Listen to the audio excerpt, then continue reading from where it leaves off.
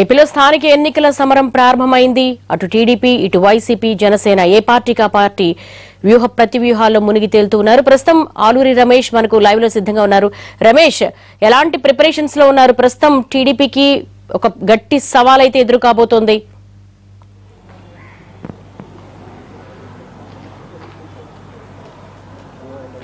ప్రతిపక్షంలోకి వచ్చిన తర్వాత తెలుగుదేశం పార్టీ ఎదుర్కొంటున్నటువంటి తొలి ఎన్నిక కావడంతో ఎలా ఉండబోతుందనే అంశంపై సర్వత్రా చర్చ నడుస్తోంది. అయితే స్థానిక సంస్థల ఎన్నికలు జరగాలి అని ప్రధాన ప్రతిపక్షం వెల్కమ్ చేస్తోంది. కోర్టు హడ్డిల్స్ ఏమీ లేకుండా అనుకున్న విధంగా ఎన్నికలు జరగాలనేదే ప్రతిపక్షం వాదనగా మనకు వినిపిస్తుంది. అయితే ఎలా ఉండబోతుంది ఎన్నికల్లో? వైసీపీ బలమైనటువంటి అధికార పార్టీ ఉన్నటువంటి ప్రస్తుత పరిస్థితుల్లో తెలుగుదేశం పార్టీ ఏ రకంగా తన ఉనికిని చాటుకుంటుంది? ప్రభుత్వం ప్రజా వ్యతిరేక విధానాలను అవలంబిస్తుంది, ప్రభుత్వ నిర్ణయాల వల్ల ప్రజలు ఇబ్బందులు పడుతున్నారు అని చెబుతున్నటువంటి ప్రతిపక్షం తన వాదనను నిరూపించుకోవడానికి ఇది ఒక అవకాశంగా ఉంది. ఎన్నికల్లో మెరుగైనటువంటి స్థానాలు సాధించినట్లయితే, అనుకున్న స్థాయిలో విజయాలను గనక ప్రధాన ప్రతిపక్షం పొందగలిగినట్లయితే తాము చేస్తున్నటువంటి పోరాటానికి మద్దతు పలికినట్టుగా ఉంటుంది. ప్రజలు కూడా తమ మాటను విశ్వసించినట్టుగా వాళ్ళు చెప్పుకోవడానికి అవకాశం ఉంటుంది. అయితే ప్రస్తుతం ఉన్నటువంటి పరిస్థితులు అత్యంత బలమైనటువంటి అధికార పక్షం ఒక పక్క, బలహీనంగా ఉన్నటువంటి ప్రతిపక్షం ఒక పక్క ఏ రకంగా ఢీ కొనబోతుంది అనే దానికి సంబంధించినటువంటి చర్చ కూడా విస్తృతంగా జరుగుతుంది. 2014 ఎన్నికలకు ముందు జరిగినటువంటి లోకల్ బాడీ ఎలక్షన్స్ మనం చూసుకుంటే 13 జడ్పీలకు గాను 9 చోట్ల 9 జిల్లాల్లో తెలుగుదేశం పార్టీ జయకేతనం ఎగరవేసింది. ప్రకాశం, నెల్లూరు, కడప, కర్నూలు ఈ 4 జిల్లాల్లో మాత్రమే వైసీపీ గెలిచింది. మిగిలిన 9 చోట్ల కూడా తెలుగుదేశం పార్టీనే జడ్పీ స్థానాలను కైవసం చేసుకుంది. అదేవిధంగా పంచాయతీ ఎన్నికల్లో కూడా తెలుగుదేశం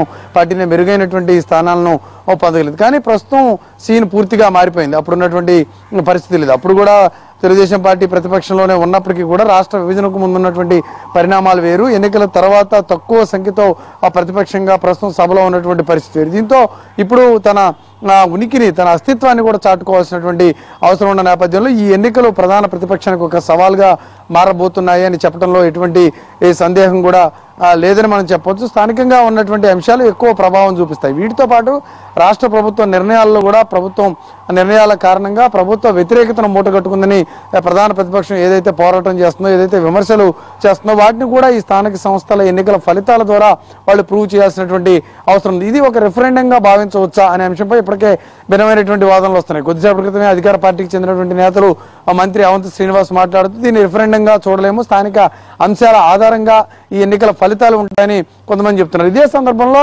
ప్రతిపక్షం నుంచి కూడా దీనిపై ఒక కరెక్ట్ స్లోగన్ రావాల్సినటువంటి అవసరం ఉంది. స్థానిక సంస్థల ఎన్నికల ఫలితాలను ప్రభుత్వ పనితీరుకు రెఫరెండంగా భావించవచ్చా లేదా అనే అంశంపై కూడా ప్రతిపక్షం తన అభిప్రాయాన్ని వెలిపించాల్సినటువంటి అవసరం ఉంది. అయితే పెను సవాళ్లు ఉన్నాయి అనే విషయంలో మాత్రం ఎటువంటి సందేహం లేదు. కేవలం ఒక రాజధాని విషయంలో ఉత్తరాంధ్రలో అక్కడ అధికార పార్టీ బలం పొందుతుంది, రాజధాని డిస్టర్బ్ చేసిన కారణంగా కోస్తా జిల్లాలో ఈ ప్రాంతంలో తెలుగుదేశం పార్టీకి అధికంగా సీట్లు వస్తాయనే అంశాలు కాకుండా ఓవరాల్ గా ఆ పరిస్థితి ఏ రకంగా ఉంది, ప్రభుత్వ వ్యతిరేకత అని ప్రతిపక్షం చెబుతున్నటువంటి స్థాయిలో ఉందా, కేవలం ఇది రాజకీయ విమర్శల వరకు మాత్రమే ఈ పరిస్థితి ఉందా అనేది కూడా ఈ ఎన్నికలతో తేలే అవకాశం ఉంది. ఉత్తరాంధ్ర కోస్తాల్లో ఒక పరిస్థితి ఉంటే రాయలసీమ ప్రాంతంలో భిన్నమైనటువంటి పరిస్థితి, మరింత క్లిష్టమైనటువంటి పరిస్థితిని ప్రధాన ప్రతిపక్షం ఎదుర్కొంటా ఉంది. మొత్తం 52 అసెంబ్లీ సీట్లకు గాను కేవలం 3 సీట్లు గెలిచినటువంటి రాయలసీమ ప్రాంతంలో జరిగే స్థానిక సంస్థల ఎన్నికల్లో ఎంతమంది కేడర్ నిలబడతారు, ఎంతమంది నాయకులు ఈ ఎన్నికలకి ఎదురొడ్డి పోరాడతారని కూడా కొంత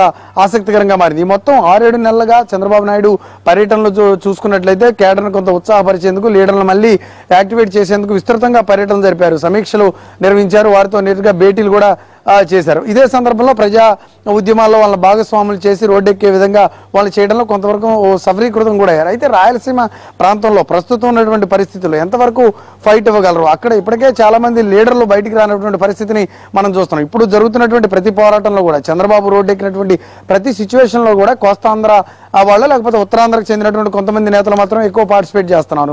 ముఖ్యంగా ఈ 4-5 జిల్లాలకు చెందినటువంటి గ్రేటర్ రాయలసీమ ప్రాంతానికి చెందినటువంటి నేతలు బయటికి వచ్చేందుకు కూడా పెద్దగా ఇష్టం చూపినటువంటి ప్రస్తుత పరిస్థితుల్లో స్థానిక సంస్థల ఎన్నికలను ఎంత ధీటుగా వాళ్ళు ఎదుర్కోగలరు, ఎంతవరకు పోరాటం చేయగలరు అనేది కూడా కొంత పార్టీలో డిస్కషన్ పాయింట్ గా ఉంది. వీటన్నిటినీ తెలుగుదేశం పార్టీ అధినేత ఎలా అధిగమిస్తారనేది కూడా తేలాల్సినటువంటి అవసరం ఉంది. ఇక ఇవి పోతే ఇతర రాజకీయ పార్టీలతో ఎలా వ్యవహరించబోతోంది, ఇతర రాజకీయ పార్టీలతో సఖ్యతగా ఉండాలని ప్రధాన ప్రతిపక్షం కోరుకుంటున్నటువంటి ప్రస్తుత పరిస్థితిలో ఎన్నికల సమయంలో జనసేనతో ఎలా బిహేవ్ చేయబోతుంది, జనసేనకి ఏదైనా వాళ్ళతో కలిసి సాగే విషయంలో ఎటువంటి ముందడుగు వేయబోతుందనే అంశంపై కూడా కొంత క్లారిటీ రావాల్సినటువంటి అవసరం ఉంది. మనం ఇప్పటివరకు జరిగినటువంటి రాజకీయాన్ని 7 నెలలుగా ఉన్నటువంటి పరిస్థితుల్ని గమనించినట్లయితే ప్రధాన ప్రతిపక్షం ఇతర రాజకీయ పక్షాలతో కలిసి సాగేందుకే ఎక్కువ మొగ్గు చూపుతుంది. ఇందులో భాగంగానే జనసేన అధినేతపై అధికార పార్టీ చేసినటువంటి విమర్శలను ఏదైతే జనసేన ఎంత గట్టిగా తిప్పికొడుతుందో అంతకంటే గట్టిగా ప్రధాన ప్రతిపక్షం నేతలు చంద్రబాబు నాయుడు కూడా వాడు కౌంటర్ ఇచ్చే పరిస్థితిని మనం చూస్తున్నాం. ఓవరాల్ గా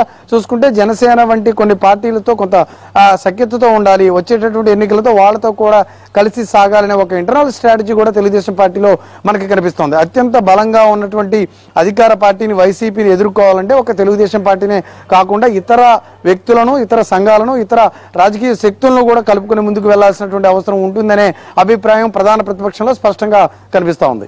అంటే రమేష్, ఏ విధంగా చూడొచ్చు, పార్టీ ప్రధాన ప్రతిపక్షానికి ముందు అనేక సవాళ్లు కనపడుతున్నాయి. మనం మాట్లాడుకున్న విధంగా ప్రస్తుతం అంతర్గత కుమ్ములాటలు, బయటకు వచ్చే కామెంట్స్ చేస్తూ ఉన్నటువంటి సందర్భం, పార్టీలో ఒక డిసిప్లిన్ తప్పింది. ఈ నేపథ్యంలో అందరినీ ఒక తాటి మీదకి తీసుకొచ్చి ఒక టఫ్ ఫైట్ ఇవ్వడం అనేది ఒక కష్టతరమైనటువంటి అంశంగా కనిపించటం లేదా?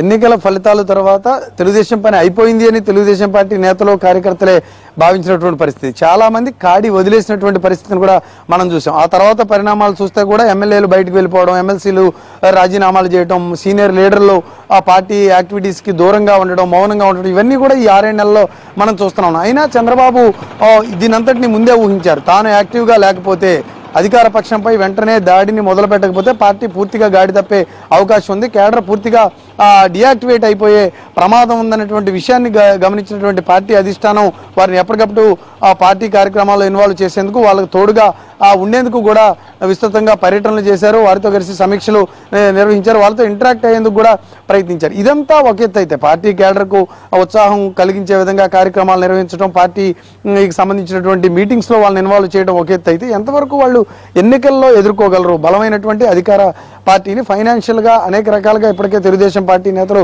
దెబ్బతిని ఉన్నటువంటి పరిస్థితి. ఎన్నికల్లో ఓటమి ఒక రకంగా వాళ్ళని ఇబ్బంది పెడితే ఎన్ఆర్ఈజీఎస్ ఫండ్స్ కు సంబంధించి అవి రిలీజ్ కాకపోవడం వల్ల పెద్ద ఎత్తున మండల స్థాయిలో, గ్రామ స్థాయిలో ఉన్నటువంటి నేతలు కూడా ఆర్థికంగా చితికిపోయినటువంటి పరిస్థితి. దీంతో వాళ్ళందరినీ తిరిగి ఏ రకంగా ఎన్నికలకు సమాయత్తం చేస్తారనేది ఒక పెద్ద సవాలు ప్రధాన ప్రతిపక్షం ముందు కనిపిస్తోంది. సో వీటన్నిటిని ఎలా అడ్రస్ చేయబోతున్నారు, వీటన్నిటికీ సమాధానం చెబుతూ ఏ రకంగా ఎన్నికలకు తమ కేడర్ని, లీడర్ని సిద్ధం చేస్తారనేది కూడా తేలాల్సినటువంటి అవసరం ఉంది. All right Ramesh.